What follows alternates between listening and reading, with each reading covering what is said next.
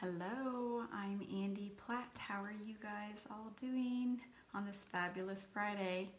It doesn't even really feel like Friday because I'm not really doing anything different that I haven't already been doing for the last, I don't even know what day. But I'm really excited to share a little bit more about sunscreen with you guys today. Thanks to Kayla for inviting me. Disclaimer, I'm not perfect at this and I am not an expert when it comes to sunscreen, but I want to try to just share some of the things that I've learned throughout the 4 years and being more conscious about the sunscreen that I am buying for myself, but also for my family.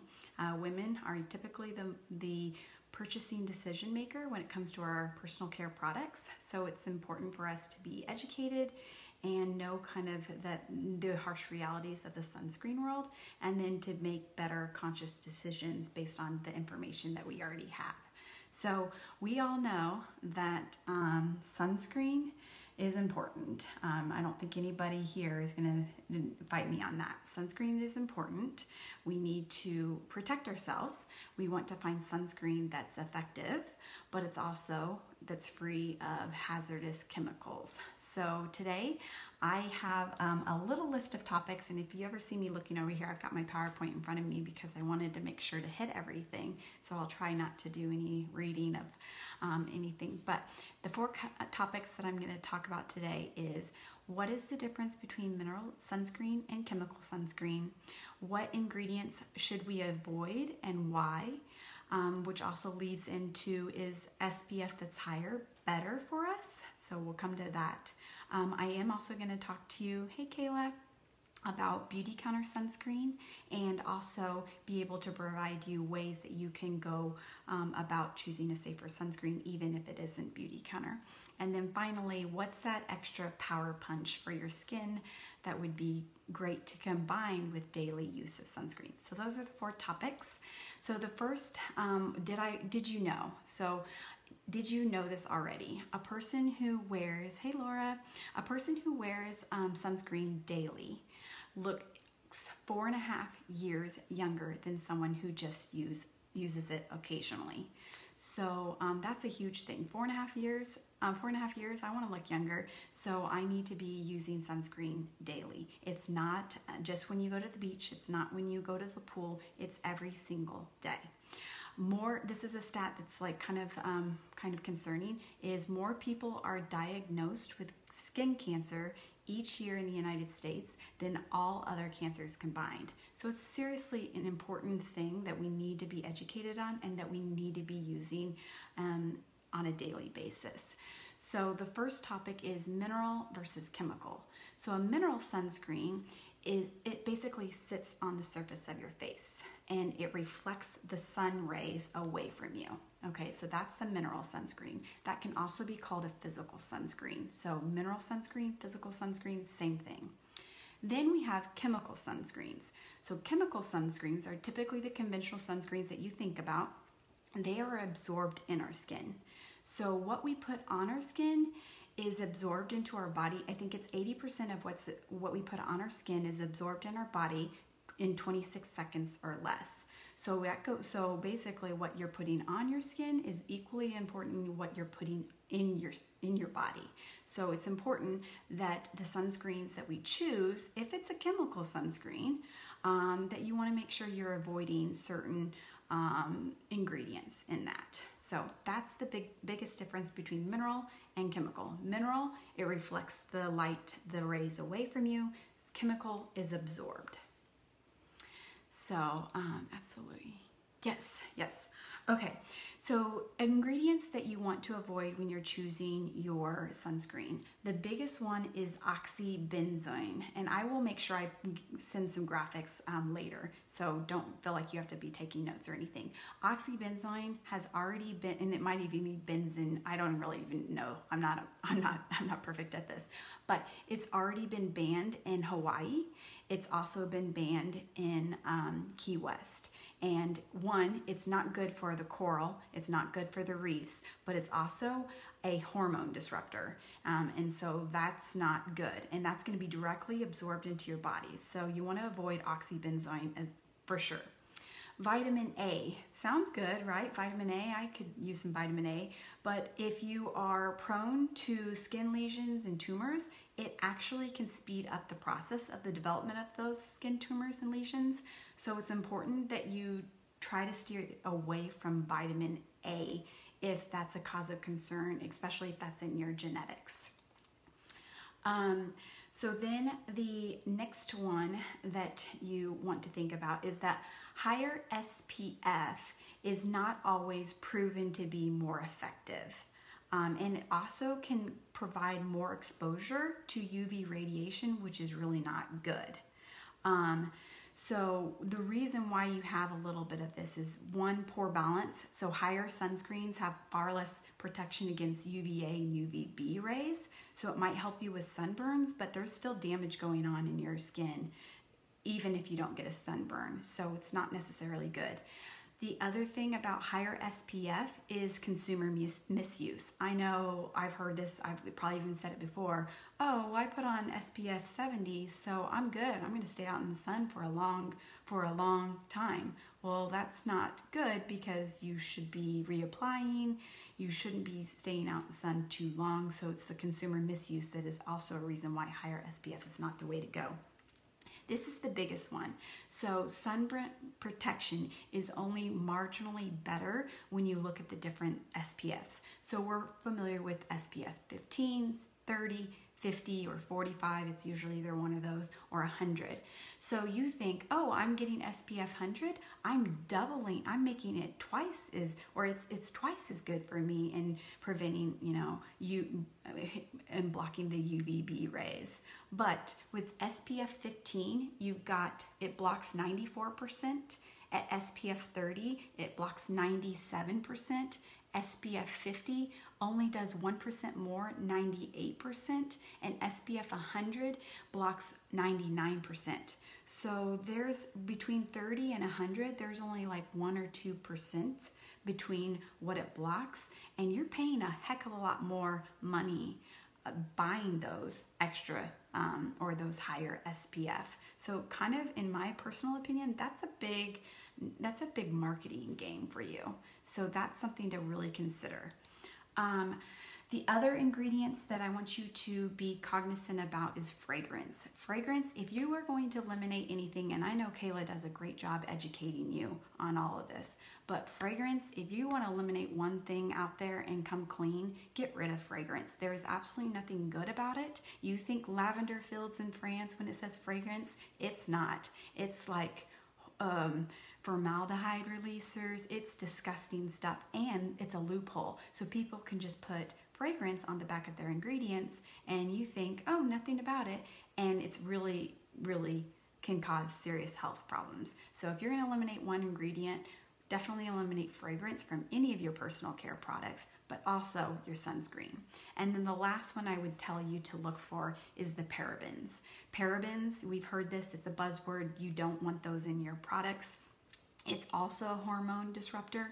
It is also it has been found in 99% of all breast cancer tissues. So it had traces of parabens. So there's not a ton of research, but honestly, if that stat alone is going to make me never want to have a paraben in it. And there's 4 different parabens. I think there's methylparaben, propylparaben. There's 2 others, and I'm not really sure what those are off the top of my head. But parabens can be found in lots of things: deodorants, shampoos, cleansers, lotions, sunscreens, and a lot of other things. So those are kind of key ingredients to move. So now that I've kind of given you a little bit of the background information, now it's time for you to choose a safer sunscreen. So I'm going to talk to you about Beauty Counter sunscreen, but I'm also going to share at the very end on other types of sunscreens that can be that you can choose from that feel good about. So Beauty Counter, we are a B Corp corporation company, so that means we put people, profit, and planet together. Our biggest motto is we want safer products, but we want them to be high performance. We don't think women should have to, or families should have to compromise their safety for performance. So that's the greatest thing about Beautycounter. Think of us as Chanel meets Whole Foods. So we've got the part of being safer, but also really awesome high performance. So when you're choosing a sunscreen, it's important that you look for a broad spectrum, and I will also put this in the link as well. A broad spectrum sunscreen means that it protects you against the UVA aging rays, the UVB burning rays, and now a big deal is blue light defense, because we've got blue light everywhere, a lot of it with our bones. So it's going to protect you against those. That's what a broad spectrum sunscreen. I would also choose mineral, something that reflects the sun away from you, as opposed to a chemical. All right, so Counter Sun, we have lots of different options. This is Counter Sun, this is Beautycounter. Counter Sun contains non-nano zinc oxide and titanium dioxide that helps reflect. So it's a mineral sunscreen. We also use a key ingredient called California poppy that's grown in California, because that's where we are located. And that's a skin conditioning agent. So not only are you putting sunscreen on to protect yourself, but it's actually doing good for your skin as well, and it's not harming yourself. So that's a bonus. With our sunscreens, they are reef friendly. So if you go to Hawaii or Key West, they're appropriate there, and they're not going to destroy the reef and the coral, which is a huge concern right now. They're water resistant to up to 40 minutes. And some people think, oh, safer, it doesn't work very well. I put it on my kids, and my kids and I, we don't get sunburns at all. Very, very, very, very little. My kids haven't had a sunburn in ever. Sometimes I do, because I'll forget to take care of myself, which is not a good thing, but it's really great. So my question to you guys is, do you like a mist? Do you like a lotion? Or do you like a stick? Now, I like all three. The mist is also, it's going to go on lighter, and it's going to be probably the easiest to absorb. I would show you this one, but this one is a little bit old, and it's not going to show you the good stuff. It's great. All of ours are SPF 30. So I love the sunscreen stick. It's great for your face, and it's also great for wiggly kid bodies. I wouldn't be like lathering up my entire body with this little guy, but it's great to take in your bag at the pool, or you're going to the park. It's just nice to always have in your car. The biggest concern about some of these mists is most of them are powered by, they're an aerosol, and aerosols are a big no-no. They're not good for inhaling, but they're also just not good in general for your health. So ours is powered by air, which is really cool. And then if you're just the traditional and you like the lotion, this is an option. This is one of Kayla's favorite. I will tell you, we have a couple awesome products. So this is actually a mist, and it's tinted, and I wear the medium deep. And honestly, it's like you've just been airbrushed. It will rub a little bit off on kids' swimsuits, or if you're holding them, I noticed that, but for the most part, it's pretty good. But it, like, seriously makes you look like a Victoria's Secret model. It's awesome. I love it. We have two different colors. We have light, medium, and medium deep. Like I said, I do medium deep, and I'm not extremely tan, so I think most people could go that way. We also have the After Sun cooling gel. So think of this as your aloe vera afterwards to use. So we have this. Right now we've got a Memorial Day special where you can choose this as one of your freebies. So if you want more information on that, just comment below. I just wanted to show you, so I have old stuff here, and as I'm looking at the ingredients of this, like SPF obviously is a no-no. This has parabens, it has fragrance, it's got EDTA, it's got that vitamin A that I talked about. Then we always think, okay, kids, 100, this is great marketing, like, who doesn't want to? Oh, 100% awesome. I want this for my kids. This doesn't have great things. It's got fragrance. It's got mineral oil.